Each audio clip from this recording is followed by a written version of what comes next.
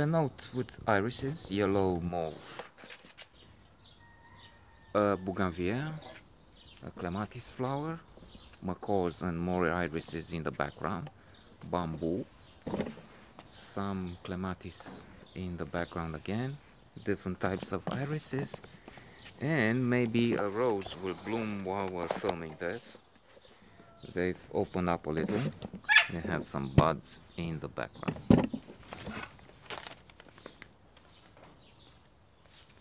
This is a spring note on Virgin Spring, even if the spring here refers to the season and the film refers to the water. It's an excellent tragedy by the master Ingmar Bergman. It has Max von Sydow at the center, and we have this family who has two daughters. One is Karin, the other is Ingeri, and Karin has a baby, or in fact she's going to have, and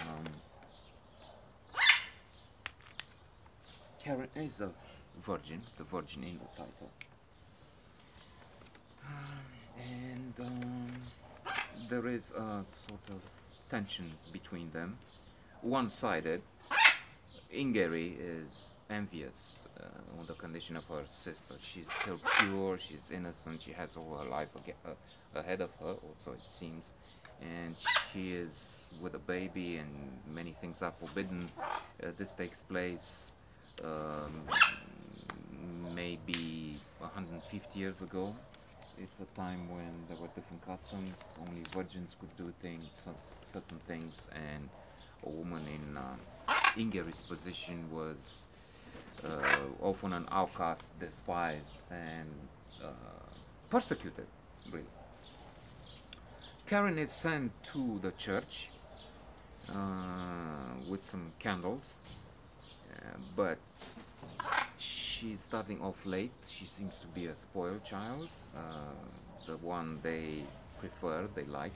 It's also on account of the aforementioned fact that she is a virgin, she's still innocent, and that's one theme of this very good film. It's wrong versus right, good against evil. Theme, aforementioned theme of innocence, virginity, purity, naivete, and then there's also the monster,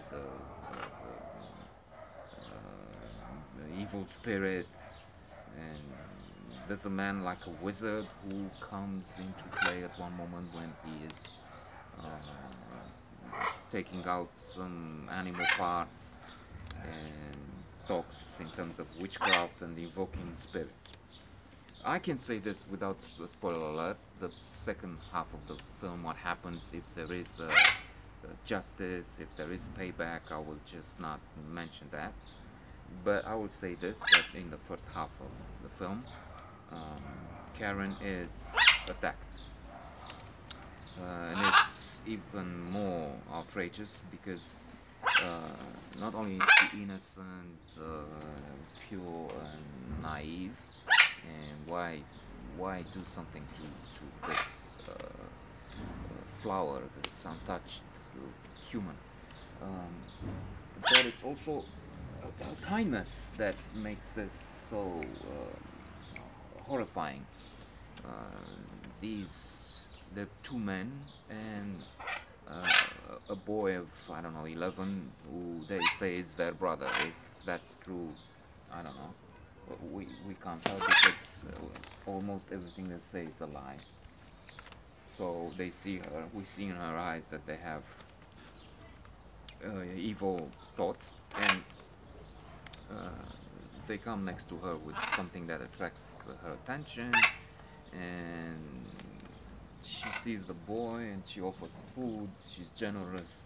She stays with them in a clearing, and then they just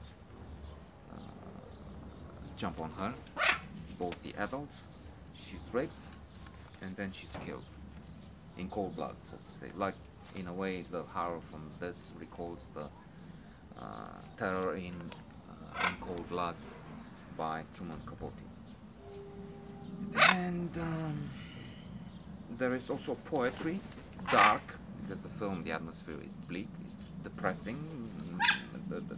Most as I was thinking towards the end that I have seen someone smile, and that's Karin, but she ended quickly, and so everyone else is gloomy, upset, terrified, I would say, some of them are. And let's talk of the abyss, the yellow sulfur, and it is a tragedy indeed.